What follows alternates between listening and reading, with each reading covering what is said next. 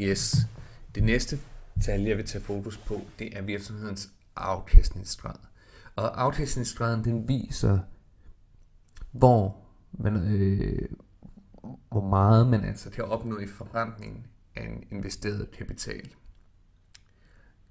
Det vil sige, at den kapital, der er investeret i virksomhedens aktiver, kunne i stedet være anbragt i et indskud i en bank eller i andet.